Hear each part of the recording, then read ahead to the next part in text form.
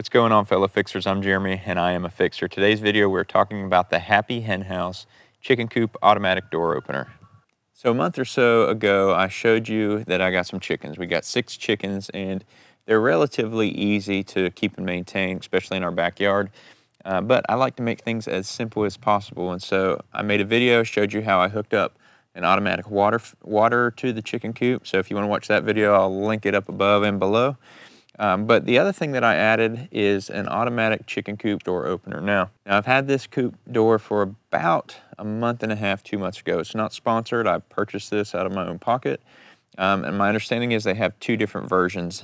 This is the non-actuator version, and it has daylight and a set time. So let me go ahead and talk you through and show you exactly what I did.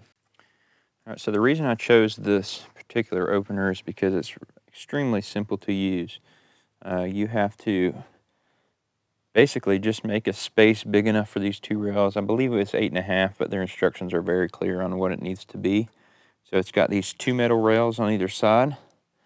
There's a rail at the bottom to keep an animal from lifting it up. And then it's just this metal door right here. It gets tied onto a string. And if you're thinking what I'm thinking, you think that that's not going to be sufficient, but it is really relatively easy to use. Now the other reason I chose this particular opener is because all it takes is 4 AA batteries. They claim that it's supposed to last about 6 months. I've had it in there for a month or 2 and it's still working fine, and those are cheap Harbor Freight batteries, so take that with a grain of salt. But let me go ahead and open this up, and I'm going to show you exactly how it works on the inside. So the box is watertight, just a watertight enclosure. All it has is 4 plastic screws.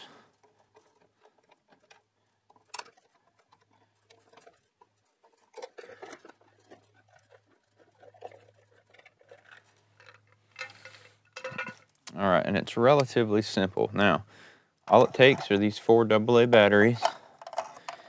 There's a little motor up here with the string. It almost looks like firewire. If you're a fisherman, that type of string. It's a little heavier, dutier than that. All right, so the first time that I pulled this out and tried to use it, I could not get the door to move. So there's a couple things. I called the guy. He was simple. It sounded like it was a guy working at his house that must make or sell these things, but he was very helpful.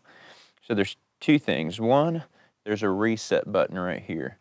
And essentially what it tells you to do the first time is to just unwind this string. So if you just unwind it, put your door in so that it's sitting flat on the ground or on the bottom, tie your string on there, and then unwind the string and tie it. Then what you have to do is twofold. One, let me go ahead and zoom in here for you. All right, so the string comes down. The string has to go on the left side of these 2 white posts. Essentially what happens here is there's a sensor that detects the tension. So when you hit that reset button, it's going to go ahead and pull the door up to a point where you let go, and that sort of sets the height of where the door should be. Then when it lets it down, it's going to detect when there's no more tension on that string. So the first time, again, I had to call him, and he walked me through the reset button to get it to actually move. And then the biggest thing is he said that if it doesn't drop, then that means that it's bound up somewhere in here. And all I had to do was just unscrew one of these screws and pull it out a little bit that way. And that loosened it up enough. And it literally just slides up and down, no problem. As you can hear, that's the current time. Time when it opens, brightness for it to open, time for it to close, brightness for it to close,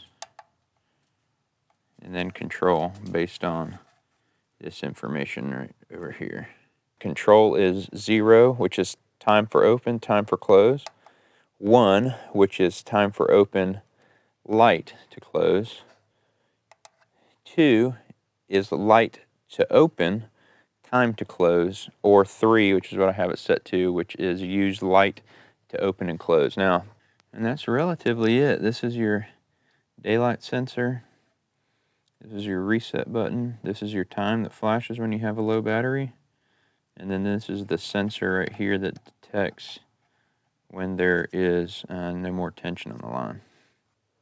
And then this last one tells you what the lightness is right now. So right now light is 23. The sensor for this is right here, and so if you use just a Sharpie cap and put it over that, it should detect that it's dark and close if all goes well.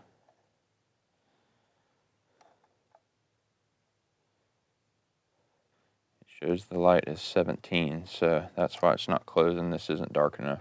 Let me go get a black cap and we'll see if that works. Alright, so let's try a black cap. Silver might have been too light.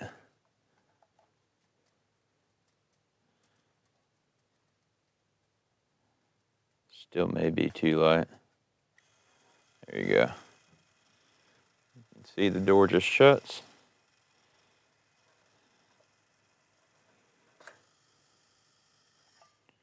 Now, I was holding that sensor, that's why it unwound a little bit. And once I pull the cap off, it should wind it back up and lift the door.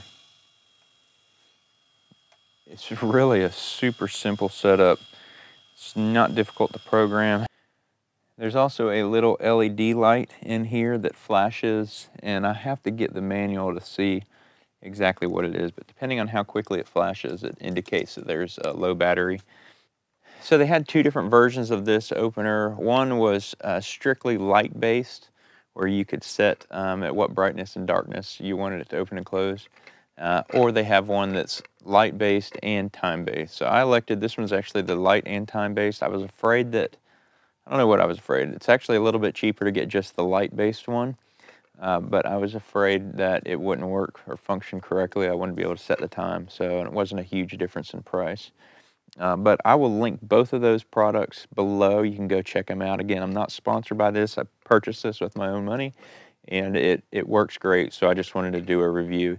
If you wanted to see how I set up the automatic water, I will put a link to that in the description, and then just general how I pulled in these chickens and where I got them from. So thanks so much for watching this video. If you like it, please do it. Like, share, and subscribe. It really helps out the channel.